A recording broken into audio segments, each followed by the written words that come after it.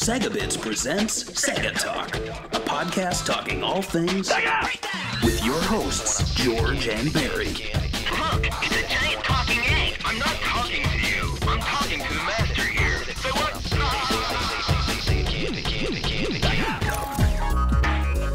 What is up? No, I'm not going to do that. Hello and welcome to an all-new episode of SEGA Talk. I'm Barry, with me is George. Hello, everybody. And on this episode, we are going to be talking about Super Monkey Ball. Now, before I get into that, I should mention that SEGA Bits is on Patreon, so if you want to dictate what we talk about on SEGA Talk, if you're a supporter at certain levels, you get to do that. And we have a couple. Danny is one who's been telling us what to do, and he wants to do a certain game that's going to take a little bit more time in the oven, because I'd like to spend a little more time looking at interviews and stuff. It's a little heady. But I thought, between then, we're going to be doing one that we want to do, and that's Super Monkey Ball. And why did we pick this one? Well, I actually thought it was kind of fitting because Judgment just came out, and, you know, you look at that game, you look at this game, what's the common factor? Do you know what it is, George? They're both have monkeys and ball. No, they're both by... well, they have some of the same developers, basically. This is Amusement Vision's game. Yeah. Yeah. So we'll get into the development in a little bit. So what we do on SEGA Talk, if you're new to this, we talk about a game. Specifically, we're going to be talking about Super Monkey Ball and Monkey Ball. So I guess we just broke our own rules. And the history of it, the development, the gameplay, and our memories. And so to kick things off, let me go through the intro. So Amusement Vision's Super Monkey Ball franchise began in 2001 with the arcade release of Monkey Ball on April 25th. And the game ran on the Naomi GD-ROM arcade hardware. And the cabinet featured a unique banana joystick, which players used to navigate monkeys inside clear balls through various puzzles, collecting bananas. The goal was to reach the goal! Whatever they say. Yes. Yeah. So what are your earliest memories of Monkey Ball? And did you experience the game first at arcades or at home? I experienced it at home. So I obviously Super Monkey Ball, because that's what they renamed it for the home version. And you know, it wasn't one of those games that I played right away. And I don't want to be like I understand fans sometimes hate when I say dumb things like this, but like at that time, I was totally playing more like Japanese games, and like Monkey Ball or Super Monkey Ball, the early designs, it had this weird, strange like art style to it, and it just didn't appeal to me, so I never picked it up right away. And it took me a while to pick up because I was like, I don't know, this is not really a platformer. It looks like a platformer, but then I looked in the back, and then I was like, this isn't a platformer. And then I picked it up when they did like a deluxe version, and I really, really, really loved it. It reminded me of like Marble Madness or whatever that old game was, but with monkeys and balls. And so basically, I regretted not playing it right away. I do know that the GameCube version is the best one, right? Yes. And that's the one I played the most of. I do know the sequel is the same thing almost as the first one, isn't it? It's very similar. I think I own the sequel and I own the compilation for Xbox. I see no reason to pick up the first one, to be honest, despite us talking about it, because you can get basically the base game in those other titles. Yeah. And that's one of those things, right? This is very Sega arcade-ish, so this is like the last, because when you play like let's say Hang On and then Super Hang On, or what's the other one? There's a couple other ones where it's like Afterburner and Afterburner 2, yeah. where it's just Galaxy Force 2. Exactly, and this is kind of like the last bit of Sega being the arcade company. But what's your history with Super Monkey Ball or Monkey Ball? So I remember when the Dreamcast died, and then they were saying that all the developers were going to be going to different places, and I didn't go with the GameCube. I went with the PlayStation 2 and the Xbox. And even then, like, that was a big thing to have two consoles. But I was a Sega fanboy, and I had to play as much as I could. So unfortunately, I missed out on Super Monkey Ball at its release. However, I do have a very distinct memory of grabbing a banana and rolling a monkey around at an arcade. And it might have been this game. Or that Could have been something completely different that I should probably, like report to the police or something. Maybe. But I just remember grabbing a banana, man, and the balls were there. I distinctly remember that, and I remember how intuitive it felt. It just felt so... The controls... It was like some of the best controls I ever experienced. And when people talked about the GameCube, port being better than the Xbox and PS2, I did end up getting the Xbox Super Monkey Ball Deluxe, and it's a fine game. It's fun, but I can totally see why the GameCube one was probably the most beloved. I finally picked that up last year and played it, and it's amazing. Like, it feels so intuitive. And it's kind of crazy that Amusement Vision kind of really pushed the GameCube control to its limit. Right. Even the F-Zero thing they did was you needed the GameCube control, and they used every the little clicking on the 2R and whatever, the little top buttons. Yeah. So to do the turn, so yeah, it's crazy, but yeah. And I guess to describe the controls, it's very precise. It's very kind of hair trigger. It's what is that hexagonal thing? Is that what that is? It's got that little inside the D-pad, inside the analog stick on the GameCube, it has little ridges. Yeah. Yes. And it just works so well because it locks. You can push it all the way and kind of lock it into one place. So if you want the ball to roll in a certain direction, it's locked in and precise. It's not kind of slipping it around with your finger, and it feels so good. It does. It actually really does, and it's why I'm assuming the GameCube version is loved by everybody. Because when I played it on the PS2, I thought it was a good game, and then when I played it on the GameCube, I was it's a lot better on the GameCube for sure. For sure, yeah, for sure. And the arcade one, I played it most recently 2 weeks ago. Actually, they have one at Galloping Ghost, and it plays well. I don't think as good as the GameCube, just because it feels a lot more intuitive to have it in your hand like that. But grabbing that big banana, it's fun. I think it's a little more simple than the... Maybe not as simple. I mean, it's 1-to-1 really, but it's just there's something about the arcade version that makes it a little easier. I don't know if they altered the difficulty level or what, but both are great. So, as we mentioned, Monkey Ball, it's a rare case in Sega history where the home console port overshadowed the arcade original, and the game was ported to the GameCube later that same year on September 14th in Japan.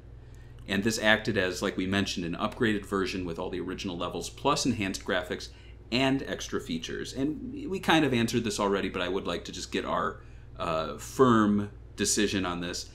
How does the GameCube port compare to the arcade original? Does it outdo it? I can't speak about this. I've never played the arcade original, so and to be honest with you, I didn't even know there was an arcade original until someone sent me, maybe back in 2006. Someone sent me the picture of just the banana stick, and, right. And as a joke, obviously, because it's pretty obviously we can make jokes about banana sticks all day. So right. Yeah, so I didn't know about it until then, and arcades are not very popular over here, and the ones I do go to do not have Monkey Ball. They have I would say the Sega essentials Outrun, Daytona, that kind of stuff. Crazy Taxi, but not this one. This one I feel it's a more rare arcade. The arcade was more rare. Mm-hmm. You're lucky you have Galloping Ghost Arcade. You just go in there and they have every arcade ever made. I know. I think for a gift to myself, I might get a year pass and just go there whenever we do one of these. But I'm spoiled. Let's be honest. Yes. But what do you think about the arcade original and the GameCube port? The arcade original is very casual friendly. I think it's great for it's a game that if your mom went to the arcade with you, I feel like she could get addicted to it. It's such a simple game, and I think anyone has ever played one of those little marble games, that you hold in your hand and you try to get it into the little hole at the end of it. That's this. I mean, it's a very easy pick up and play, anyone can play sort of game. And of course, I think that's because of we'll mention him in a little bit, but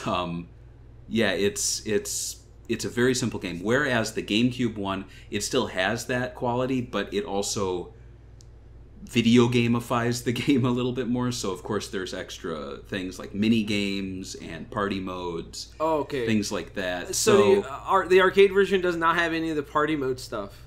No. The arcade version is just that base going into the puzzle and trying to see how many you can, jam through. Oh man, like that. like some of my best times in this game is playing the mini games. I don't know about you, but like I spent a lot of time playing the mini games. The fact that they weren't in the arcade, I mean, I just assumed that like they had more than one cabinet connected. Like I just assumed that like arcade games are more multiplayer, because that's the Sega's biggest hits.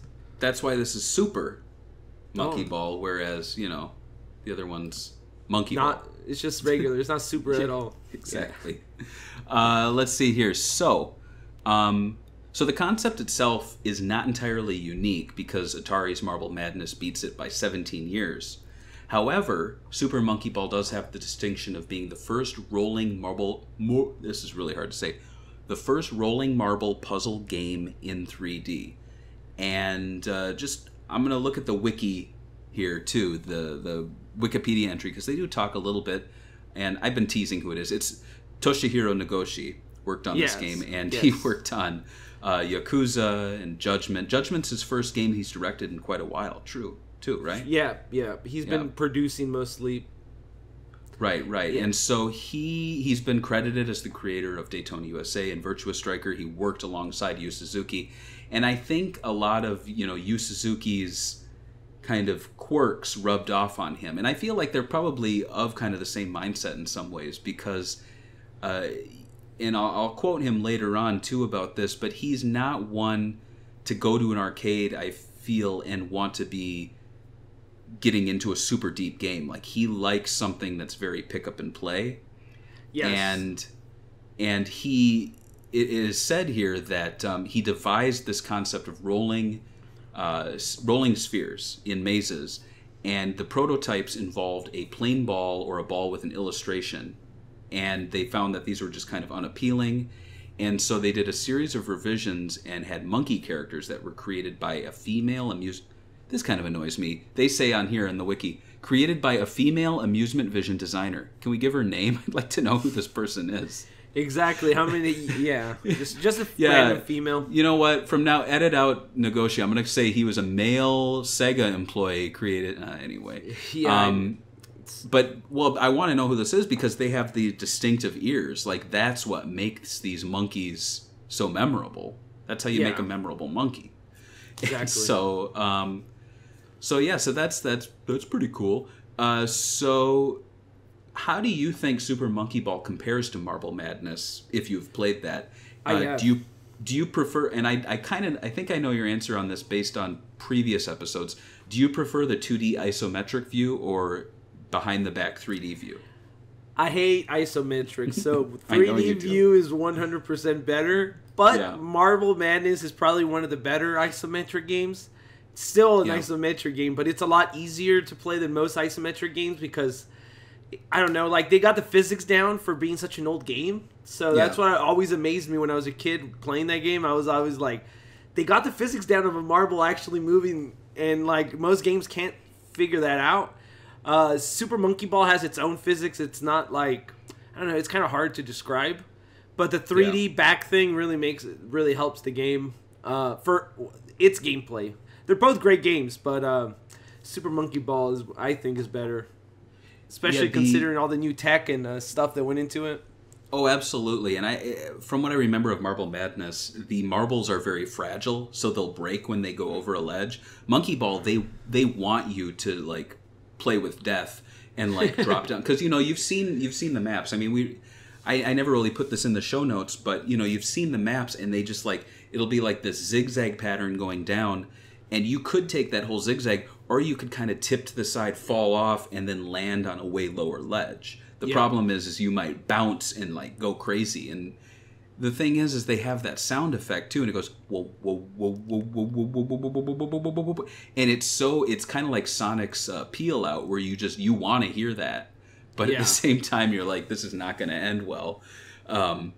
So I feel like whereas Marble Madness, it's very it wants you to coddle the balls. Super Monkey Ball, they want you to like roll those balls all over the damn place. You know what I Poor mean? monkeys, dude.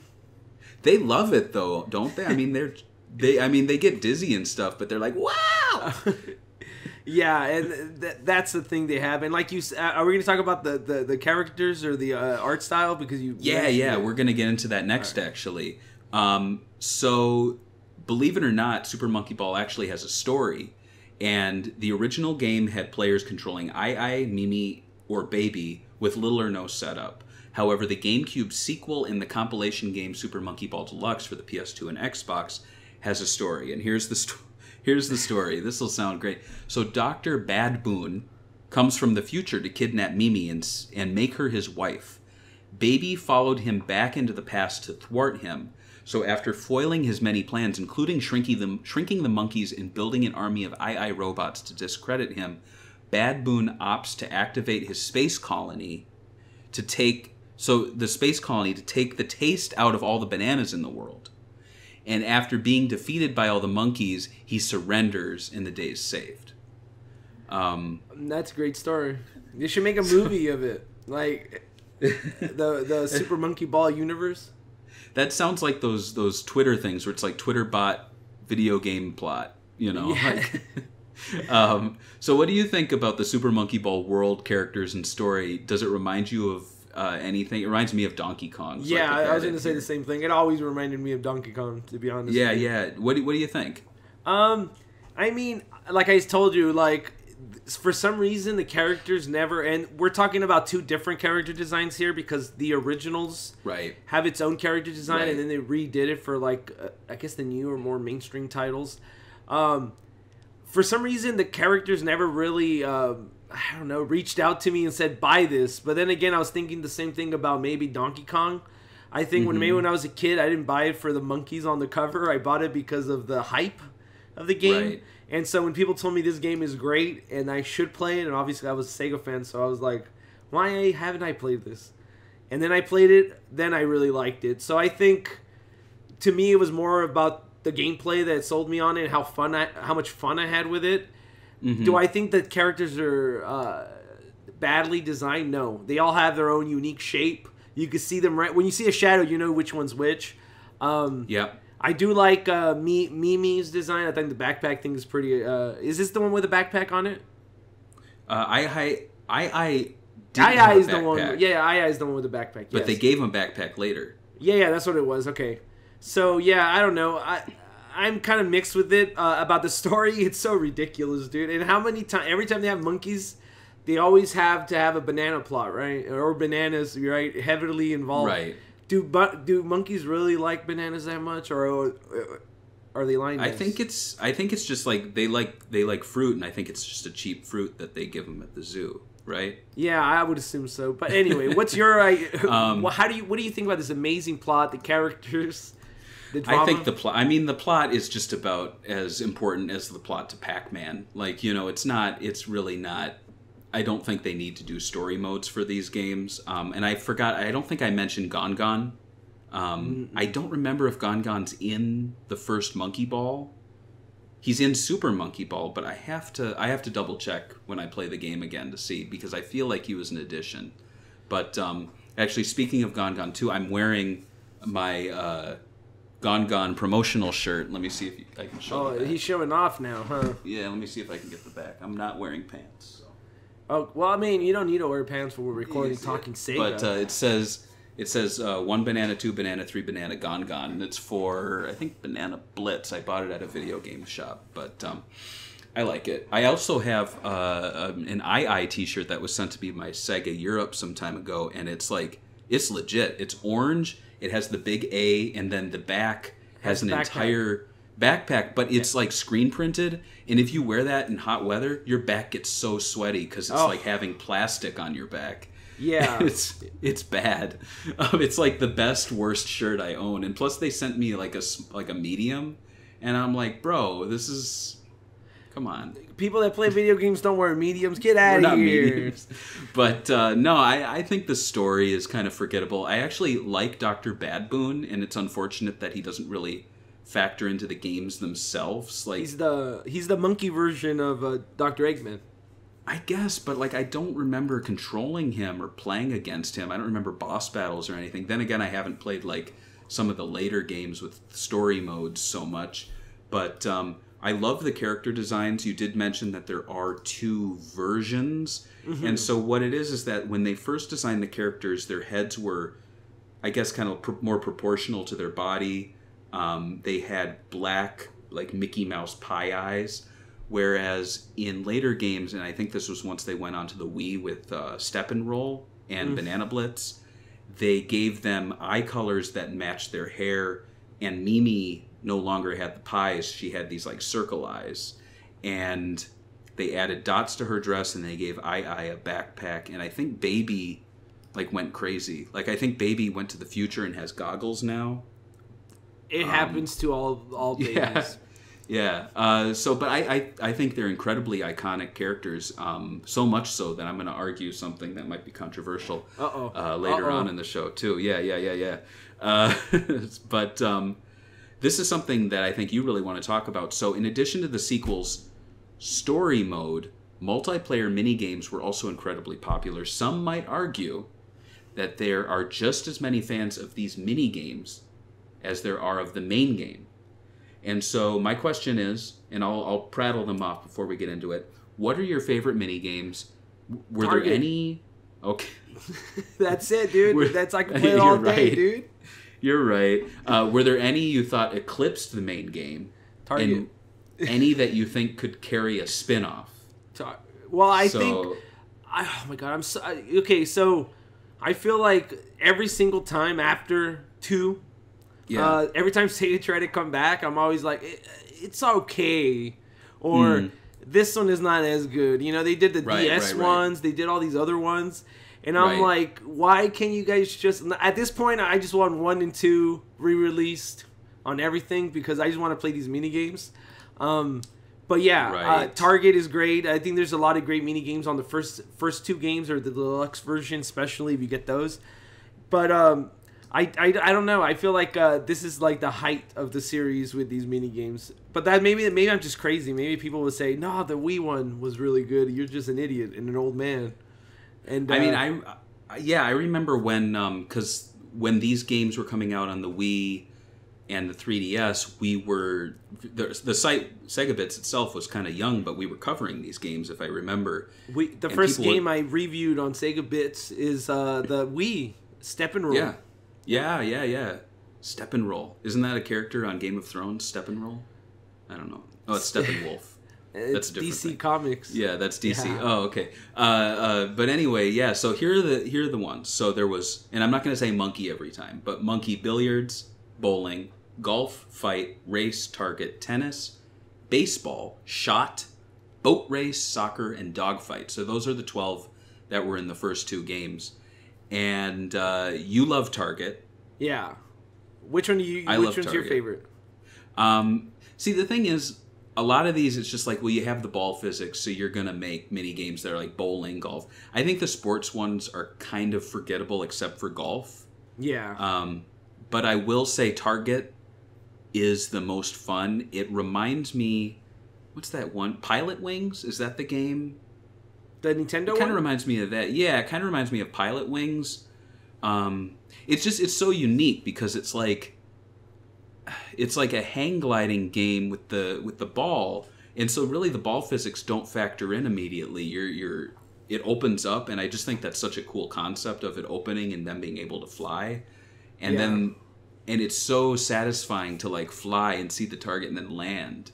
It's like, why do you love Monkey Target so much? I just played it a lot when I was playing this game. It just seemed like the easiest one for everybody to get into, and I just had the most memories with it. So that was just my thing. I don't know. Maybe people like it too. I don't know. I just remember playing it a lot. That's all. That's why I liked it. But yeah, go on. Sorry. I think it's probably one of the best ones there, and it's a good multiplayer one because it's so fun to see all the crazy stuff that happens when, you know, you're landing on the target, and it's, you know, you get to like, I don't know, what do guys do when they're playing video? Oh, look at that, man! You know, like that look at stuff. that little monkey in that ball, man. Yeah, man, I love him. What? No, I don't love him. I just like really like him. Yeah, I love them. I love them. But it's, yeah, I can totally see why people get so excited for these. And I guess the only unfortunate thing is, like you said, it hasn't really been outdone in the later games. I feel like when I've heard people responding to Step and Roll and Banana Blitz, they'd be like, "Oh, the mini games weren't as good." Yeah, it's but at least always as that. Monkey Target, they always want Monkey Target though. And another thing I dislike, while we're here already talking about this, is that they always try to add a gimmick to it. Oh, you buy it on the on mobile, you move the phone around, right? Yeah, And then you Step and Roll, you have that little board they put on the Wii where you lose weight for the moms. So Right. it's like they always try to add all these gimmicks, and I'm like, I just want to play it on a control, man. Is that too bad? That's a good point, and I'm actually looking forward to talking about that. bit. Okay. No, it's cool. But so we already talked about Nagoshi, and so as I said, it was created, produced, and directed by Sega's current chief creative officer Toshihiro Nagoshi of Yakuza and Judgment fame. So how do you see Super Monkey Ball and Monkey Ball fitting in with Nagoshi's past? So Daytona USA, and his future. So Judgment and Shin Yakuza, things like that. How do you see this fitting into his catalog? Is it something that seems strange, or does it seem like a transition that would make sense for his career? I don't know if it makes sense for his career, but like I think he was, finding himself. Because if you think about it, the longest period of time he's worked on a series has been the Yakuza series. Yeah. Before that, it was like he had Daytona USA and then this, which doesn't really make any sense, really. And then I guess he did F-Zero with the team after this, which makes more sense in his catalog than making a game. I've never felt like he would make games for kids, but this one has like a very mainstream, kind of like a kid mascot platformer look to it, which isn't really what he's known for at all. So this is pretty unique, and it did get really popular at the time when it came out. I think when I saw the early GameCube sales for this, the first game was like over 1 million units sold in America alone. Oh, so yeah, it was big. Yeah, so it touched a mainstream audience. I think it's a mainstream audience that probably won't play Judgment or play Yakuza. It's probably more of a mom and a kid. I think that mainstream audience that a lot of people want to hit. Yeah. That is very untouchable. So that's why I think that I wouldn't even be surprised that the phone one does well. But yeah, I don't think it really... I think this is unique in his catalog. That's what I was trying to say. Yeah, absolutely. And I was, getting a little pissy earlier when they were not mentioning the name of the character designer. I really should have been looking that up. I don't know why I haven't. But the reason for that is because I think the concept is very much a Nagoshi concept. Oh, yeah. But the art style is very much not. And so that's why I wanted to know who the character designer was. I'm going to do that right now because I don't think it's fair to her.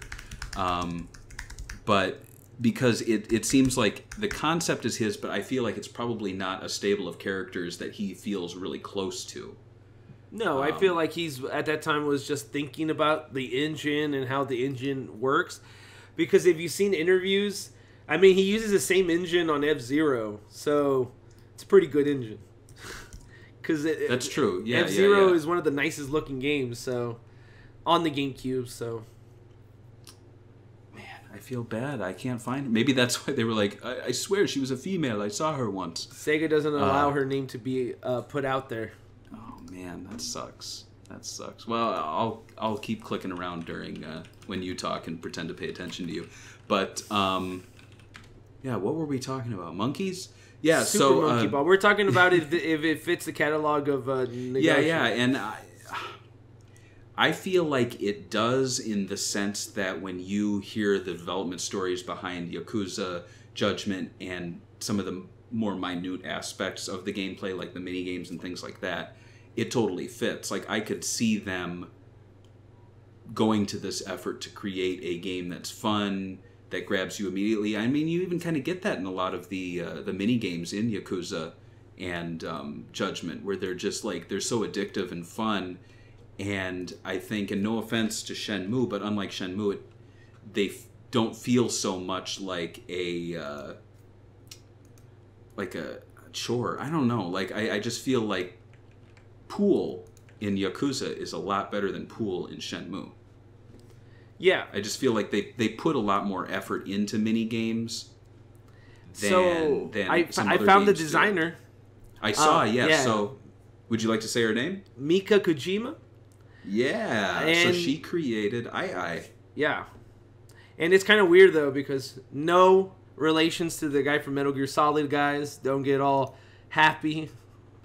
Sorry. It's a sister. It's a Yeah. sister. Let's just say that. That way Wow. people feel... Wow. Poor woman, right? They didn't even put her in the Wikipedia article. If you edit Wikipedia articles, please put her name in the Super Monkey Ball one. I do not edit Wikipedia articles. Yeah. I don't want to deal with that. Sorry. It's interesting though. Yeah, she has had a long career with Sega here. It looks like she started on Virtua Fighter as a designer. She became a CG designer throughout the Virtua Fighter CG portrait series. So all of those like weird portraits of Yes. characters posing. And then she did main character design on Virtua Fighter 3. Spike Chief character Out? designer on Spike Out. Rent-A-Hero. The remake. Planet Harriers, yeah. Character designer on Super. And then she stopped after 2005. What happened to her? They took Where did away she the go? Super Monkey Ball franchise. Probably left the company. I don't know. Maybe retired. That's so weird, right? Yeah. 'Cause- Wow. Usually we do this before the show, but this is interesting just to look at her her history and biography. I don't know what happened to her. And kinda it's also bothers me. crazy that Spike Out came out before Super Monkey Ball. And then, like, the Yakuza series reminds me a lot of Spike Out, but more dramatized with better story, more, console friendly. Yeah, for sure.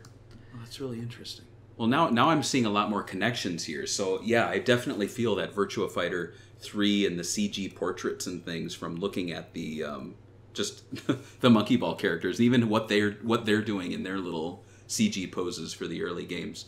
So this is where I wanted to get into Nagoshi's quote. So his design philosophy was brought up in an interview with Next Gen magazine, and he said, "It may sound strange, but I am very bad at playing games. I used to spend a lot of money in arcades just to see the end game sequences, and I know how bad players feel if the game is too hard too early."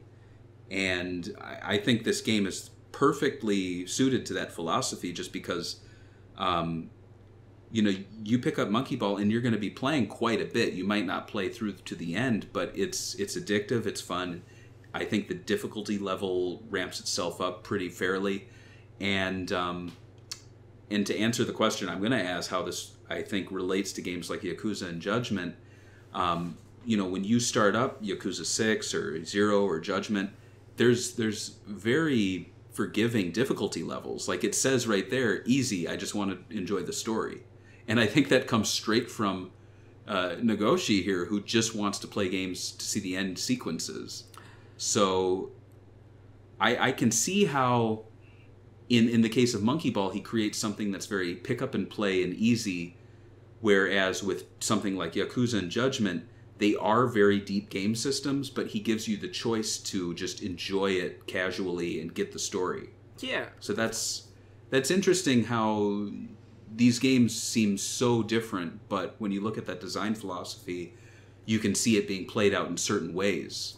Yeah. What do you think? I might have answered everything, but I think yeah, that's sort really of. interesting. And I think also Yakuza does this thing where, let's say you want a little, like, they do this thing where if you invest time into the game, he rewards you for that time. So, like, if you really do a lot of side missions, obviously you'll be able to buy more objects, or they'll gift you with some items that will make you OP. So when you do fight a boss, it's a lot easier. So you could literally in that game just do little things around the game, and then by the time you come to the main story, you're so overpowered that you're just like Right. stomping through things. Like you get knives that could take 75% of the health, but to get that knife, you invested a lot of time in this side mission or these like side mini games or story modes.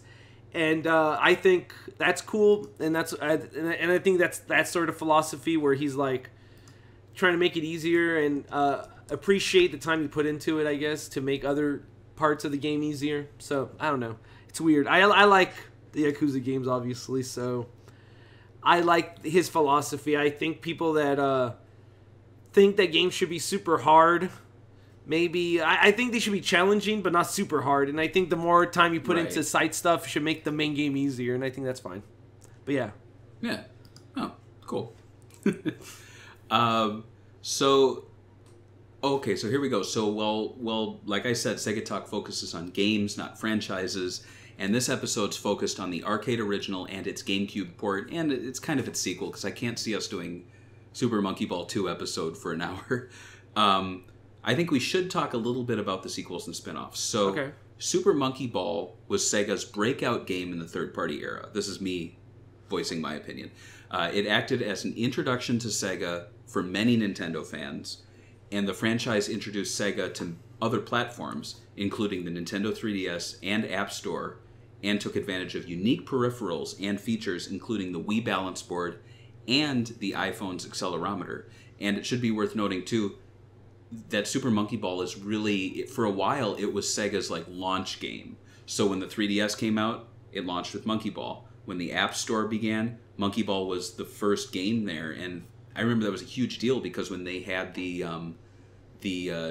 I don't know what was it called, Macworld or whatever, they had huge like app icons of like printed out and like alongside all these other apps, and it was like, I think that was a huge deal. Like, not to go down that rabbit hole, but like Super Monkey Ball launched with the App Store. That's pretty big. That's true. That's huge, I think. Like when we talk about mobile games, like mobile phone games, like Super Monkey Ball is basically like the Pong of the App Store. Yeah. And if you think about it, it makes sense because the game is pretty simple. Like, you literally just move back and forth. Mm-hmm. Do I think that the app version and the accelerometer or whatever is better than GameCube? Of course not. But, like, if you're thinking about early mobile games, right? There's so many, like, mobile games that have come out after it, and it has worse controls. So it's trying to do a high-quality game on the iPhone, and it was so long ago. It's insane that they, I guess, put that much effort into it. Because, I mean, even Nintendo didn't put anything on the app stores or anything until way later, like maybe, 4 years ago?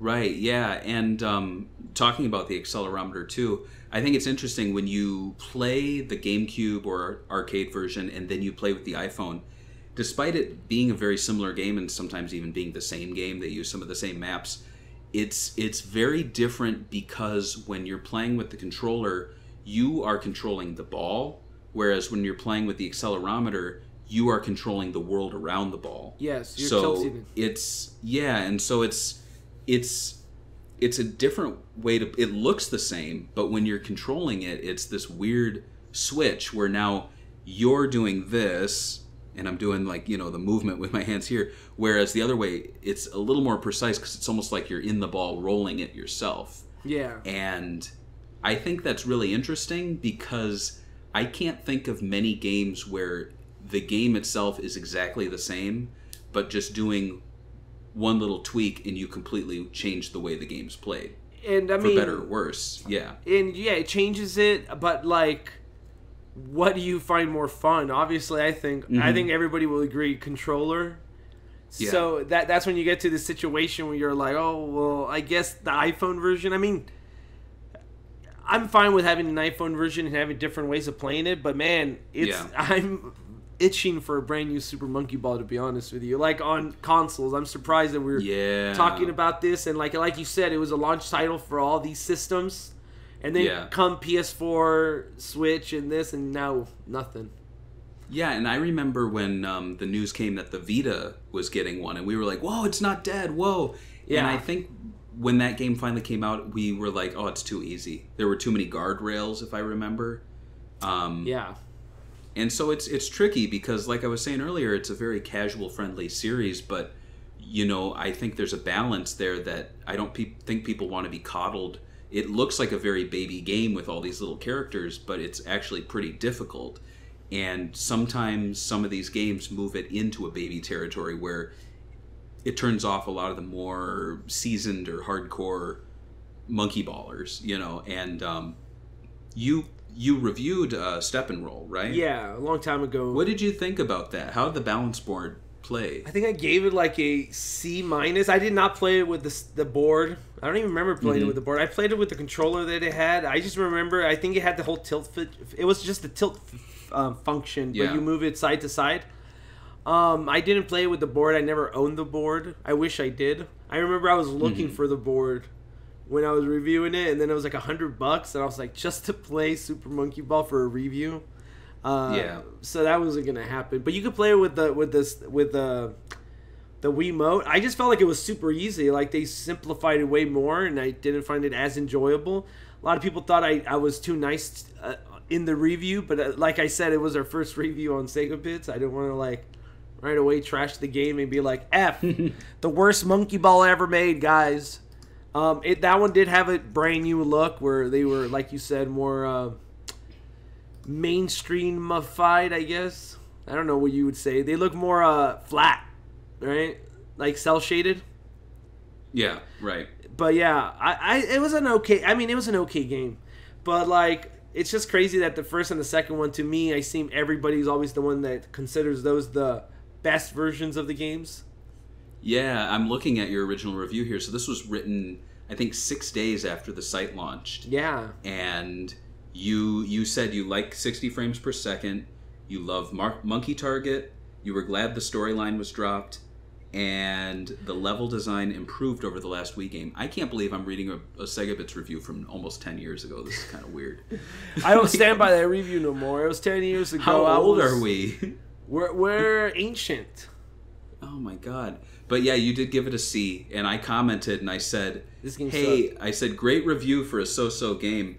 And I suggested that we use letter grade graphics. And what's funny is, I think what that spawned was Rad Rappy doing the letter grade graphics that we still use. Yes. And now the guy has his own cartoon series on Disney Channel. It's because So it's like, because Jesus of it's obviously because of what he did on that for our reviews. Obviously, I'm not. Well, now we can't change them because it's like the the one thing that really shows that we're legitimate. I guess I don't know. We want to get right. And so I didn't really have a question for this section. I just wanted us to talk about how Monkey Ball innovated controls, introduced Sega to new platforms. It's if there is one Sega franchise that I would say is fitting for playing with new peripherals, it's Monkey Ball. Are there any peripherals you wish Monkey Ball had a chance to play with but never did? I was thinking, like, I wanted to say maybe VR. I mean, they're even doing a Space Channel 5 in VR. It's so strange. Like, there's so many Sega games that I think about, like, oh, this game maybe come back in VR. I never thought Space Channel 5, that one should come back in VR. I was thinking, like, House of the Dead, or, like, those light gun shooters, like, Too Spicy, or even Afterburner, or, like, a classic arcade bundle where it's, like, even the racing games could have, like, a second life in VR.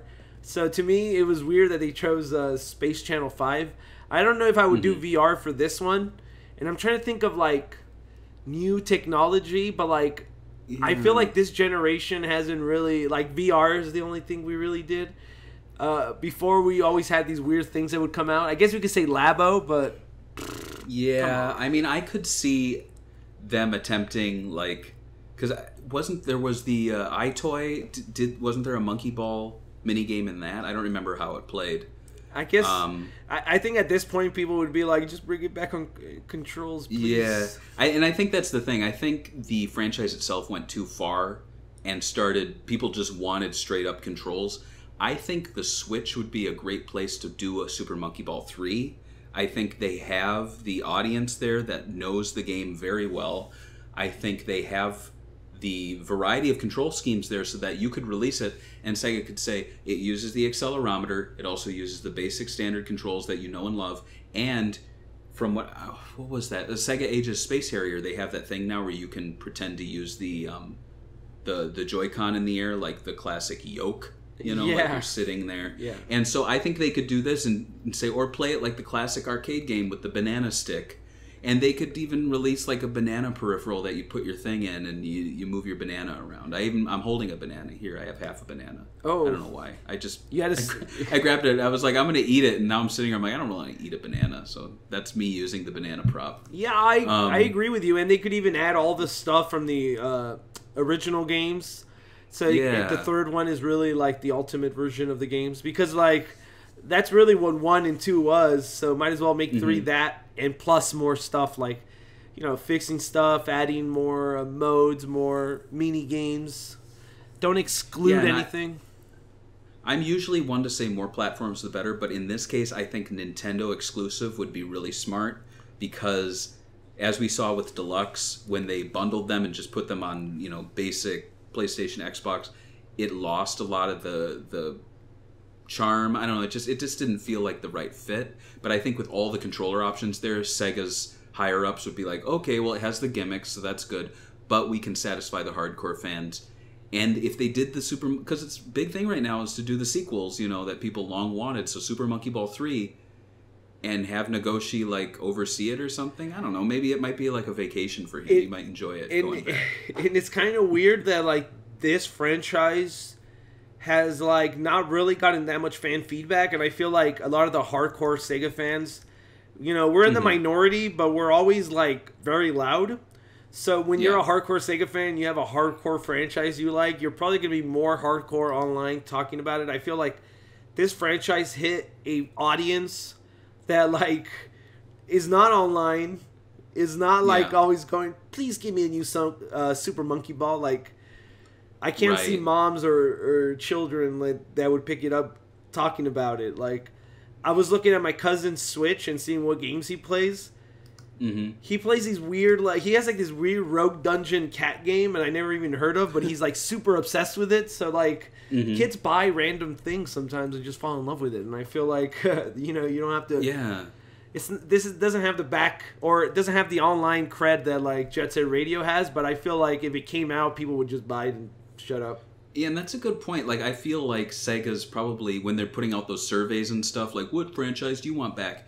The Super Monkey Ball people, I think if there was a broader way to get people's input, like people on the street or something, you'd probably get more Super Monkey Balls than Shenmue or Jet Set Radios. But because we have all the crazy hardcore Sega fans, they want games that didn't see so many sequels. But to be honest, as much as I love the later Super Monkey Ball games, well, at least some of them, I feel like we haven't really experienced what people loved so much about the first 2 titles in a long time. And we could talk about how, like, I think the sales just dropped because, like you said, it was on platforms that was kind of like strange. Like, all right, so you put it on the Wii, but it says right there you need the little pad thing, right? Right. They put it. Even though it had other controls, I mean, most people that just see it maybe will not buy it because of that. Then you put it on the PSP that was known for like piracy, and then Vita that didn't sell anything.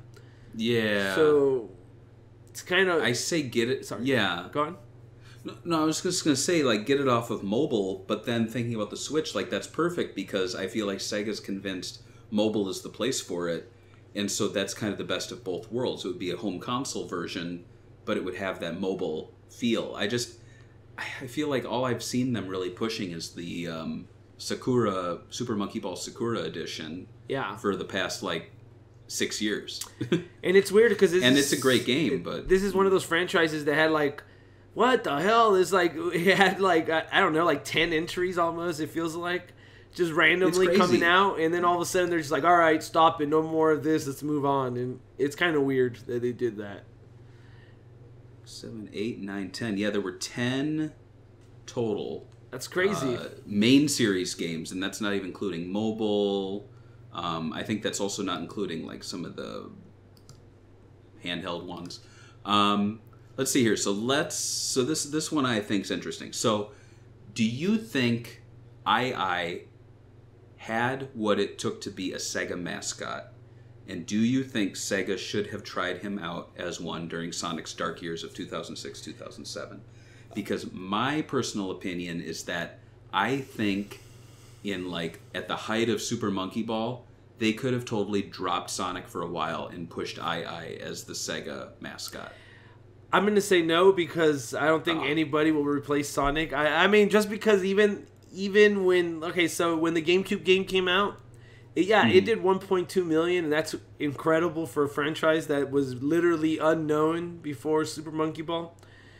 Right. But Sonic's port of a Dreamcast game did like almost 3 times that. So that's true. To say that it could beat it as a mascot, it's kind of hard. And I do agree there was dark years for the mascot, but I don't know. I would say no because that's what Sonic fans want to hear, and I don't want to get yelled at.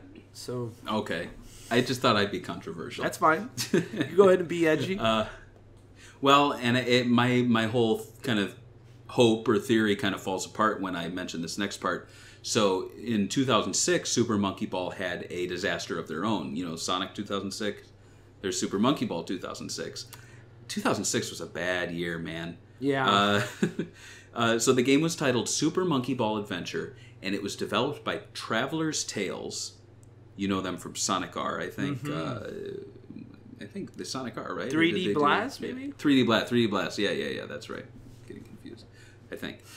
So the game featured 5 worlds, 50 characters, and 60 quests.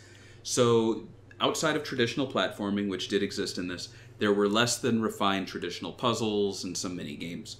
Have you played this or watched footage, and do you think it's as bad as some people have said it is? I have the game. Yeah, it's pretty bad. Yeah. Yeah. It has its own little charms, but it's pretty terrible. Yeah, it's a disaster. Yeah, that's pretty good way to describe it. Is it as bad as Sonic 06? No, but like the Super Monkey Ball formula is so easy that like I don't know how you screw it up. But right. Yeah. Oh, in Traveler's Tales they did. Traveler's Tales did R and 3D Blast. I don't know why I thought. I don't know. Anyway, we're both right. Sonic fans to get mad. Yeah. I have not played it. It's been on my get list for a while, just because like sometimes I'll be on the lookout for weird games that I'd like to play so that I can have an opinion on them when we talk about them. So shame on me. I did watch some footage though. It looks really bad. Yeah. It looks like just a stock platformer with the Monkey Ball characters slapped in. Yeah. And then you suddenly get transported to the puzzle, but it doesn't control as well. And you'd rather just be playing Super Monkey Ball 2. Should have just ported that. But yeah. I don't know what they were thinking. I don't know. And the story, I was sitting through the cutscenes. It was so hard. I was skipping through because they'd be like, and it would be like all this text going, yeah. Oh my god, like, no. But then again, I don't want them to talk. No. So it's tricky. I don't know. Just keep them classic. What would I sound like? Just keep them classic. What would II's voice sound like? Probably annoying and high pitch. Just keep them. Do a Sonic Mania no talk. It seems to be working really good for fans. Yeah, that's true. That's true. Silence is golden. So, despite several sequels, spin-offs, and ports, Super Monkey Ball has been dormant for some time, with the last game being a pachinko-style mobile title called Super Monkey Ball Bounce in 2014. Have you played that one? Do you think... I have played it, and it's forgettable.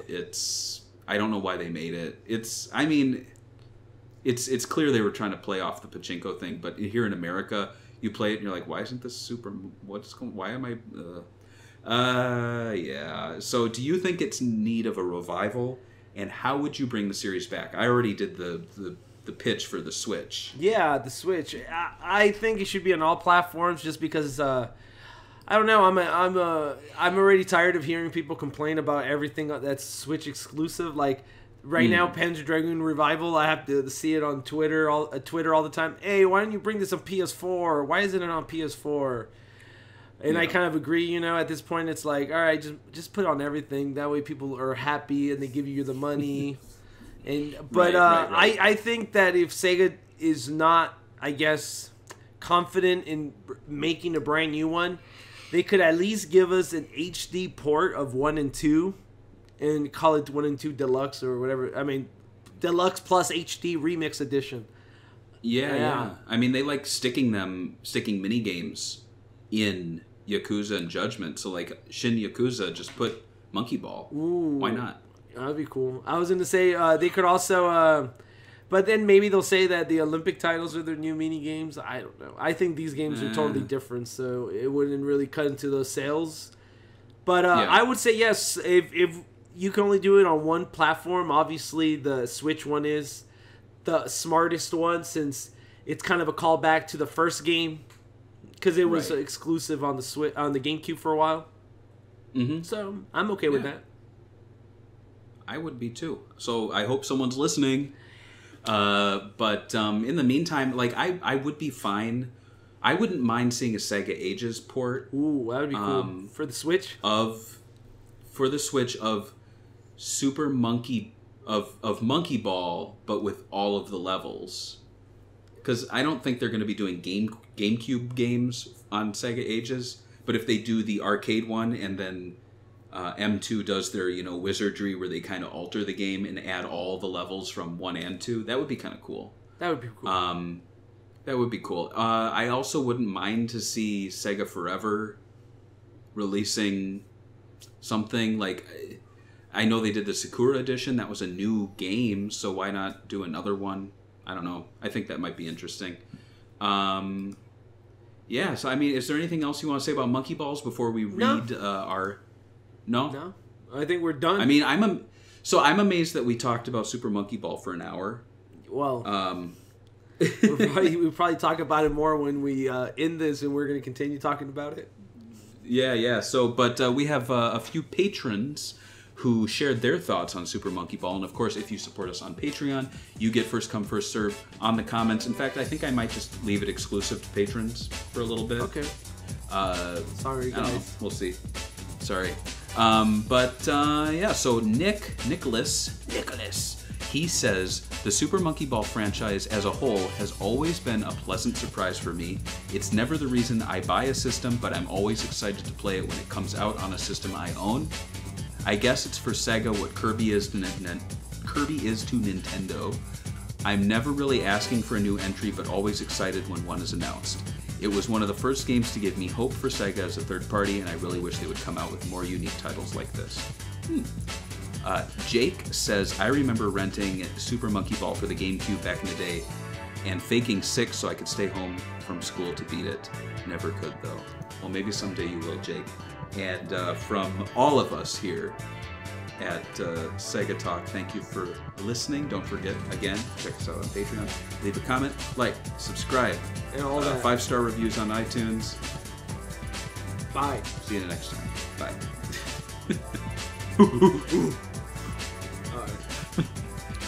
Gotcha. We could have done the whole thing as monkeys. We could have...